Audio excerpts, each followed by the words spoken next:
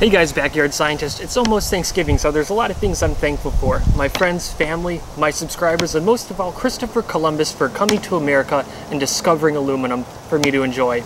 Today we are going to be pouring molten aluminum on this, and I also brought some sodium and sodium potassium alloys, so we're gonna blow some stuff up at the end too. Let's get started.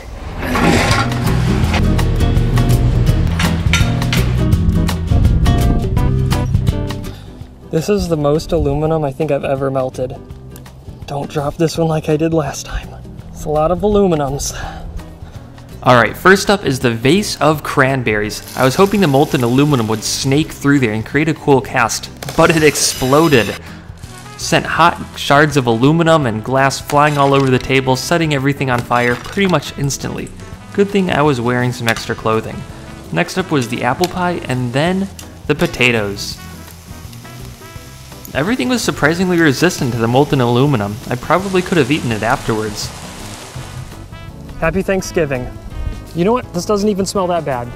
As far as molten aluminum stuff I've done, this one is... It's almost like pleasant. It's like caramelized cranberries. Right? It doesn't. It smells good. It smells like... This reminds me of Thanksgiving.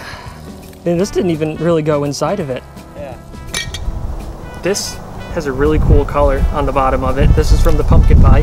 Pumpkin pie stood up like probably the best out of anything here. Or maybe the mashed potatoes did. It's so gross. So gross. Oh my god. Smell this. You have to do it.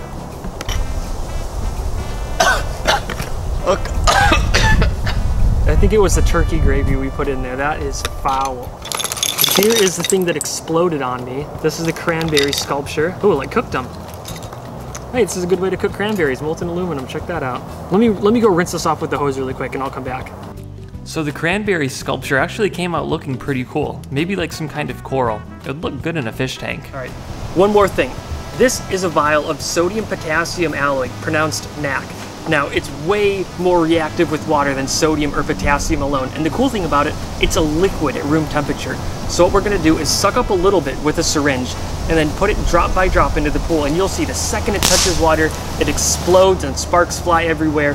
And that's just one drop. I've got a lot in here. So what we're gonna do is put it inside of a bottle, inside of a can of cranberry sauce. And I'm gonna try to shoot through it with my BB gun and break it in the center of the cranberry sauce. And hopefully we'll have cranberries flying all over the yard, so.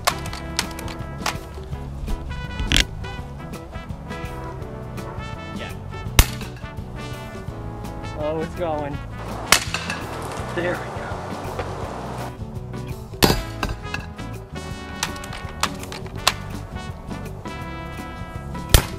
Whoa!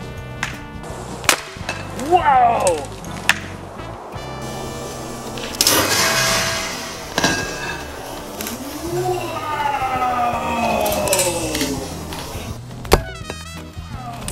That was awesome. Good.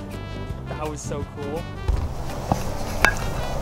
So that's one of these just nailed it, totally nailed it, like right there. The rest is history.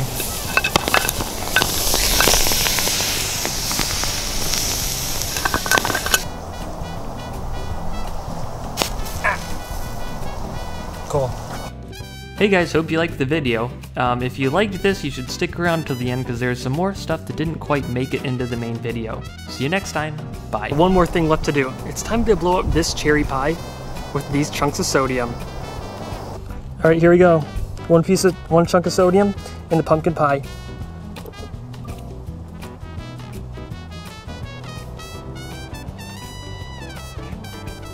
That's pretty. Yeah. Totally.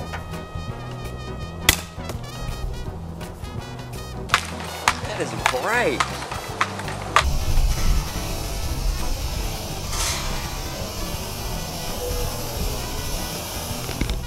Yeah, that is a smoke of like sodium hydroxide.